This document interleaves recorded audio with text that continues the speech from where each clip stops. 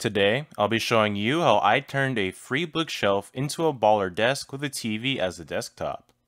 So, there was a bookshelf being thrown out and I decided to take it in because why not? At that point, I DIY'd a TV of sorts, so the old one was sort of just sitting to the side. I had this crazy idea of making the TV as my desk. And turns out, a lot of other people have done similar projects, but instead, usually for a coffee table or Dungeons and Dragons. It took a while for me to initiate it, but once I bought a drill and made some dimensions, I couldn't go back. I also planned on making a smaller shelf for my younger brother. I pulled all of the dimensions from the shelf and TV and made a rough sketch of what I wanted to make. The shelf is pretty tall, so it worked out great for the longest sides of the TV. I made a 3D model of the desk in Autodesk Inventor of what I intended to build. As you'll see a little later, it's not going to be as polished as my 3D model, and some design choices would need to be changed due to the lack of proper tools or space. Speaking of, I disassembled the entire shelf and salvaged all of the screws. Despite the thinner thickness of the wood, it's still pretty sturdy. I was originally going to buy a cheap wood saw for cutting, but I ended up getting my hands on an old circular saw which would make things much easier. I tested it out by making the bookshelf. It went pretty smooth and the finished product is not half bad. I then began cutting the side pieces for the desk. I made the first few cuts alright, but the last one was pretty messed up. I also messed up on what pieces I was supposed to cut, but I made it work in the end anyway, and it actually became more sturdy. I screwed everything together and made sure the TV fit snugly. I then proceeded to making the supports for the TV. It took a bit of trial and error, but I ended up with something like this. I wasn't entirely sure if it would hold the TV too well, but I felt pretty confident. I hadn't quite figured out what I was going to do for legs, so I went to Lowe's and Home Depot to get some supplies. For paint, I got a paint and primer matte black can, and I was originally going to drop $50 on a sheet of acrylic, but I ended up getting a really thick sheet of polycarbonate from my dad. They used polycarbonate for various cleaning machines at his workplace, and this was great as I could pocket some money for something else. It wasn't quite the right size, but it's good enough.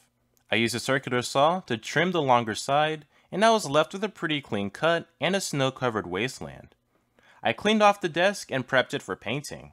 Now it was time to tackle the legs. I don't know what was going through my head at this point. I mean, it was really hot outside, so maybe I should have taken a break. I had good intentions, but the setup I had wasn't working too well at all.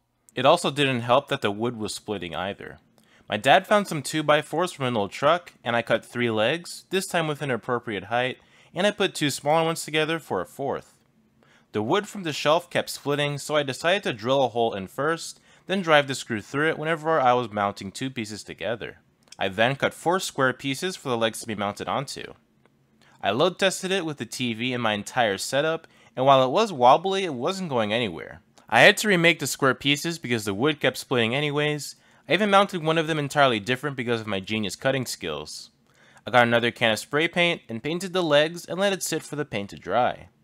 To protect the TV, I put black tape all over the parts of the wood that would touch the back end of the TV, and I wrapped the sides of the TV with packing tape.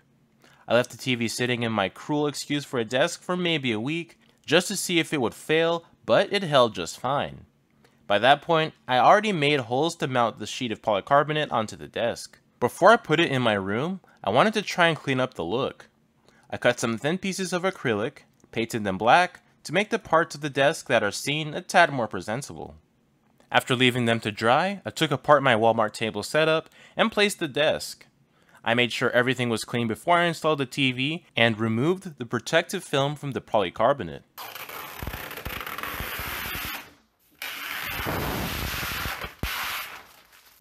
I didn't mention this before, but the TV is poking out of the desk, so it's not entirely flush.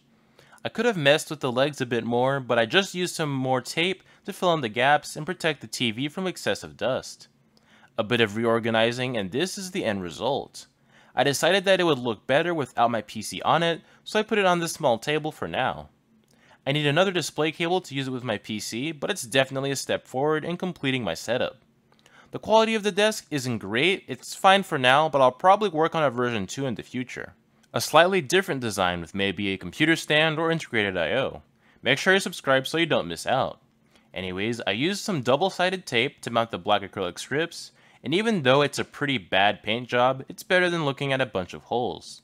The TV itself isn't the best when it comes to resolution, it's 1080p, but it still has solid speakers and a generous amount of I/O, so it's great as a toy or for testing older electronics. I'd also like to find out if it's actually 120Hz. All in all, I'd say that this project went pretty well, and I'm glad that I did it. Anyways guys, I hope you enjoyed the video. If you have any questions or suggestions, please let me know in the comments section, and I'll do my best to get back to you. If you did enjoy the video, hit that like button, but if not, you know where to go. While you're there, consider subscribing to the channel, and enable notifications for more quality tech videos. Anyways, thanks for watching, and I'll see you later.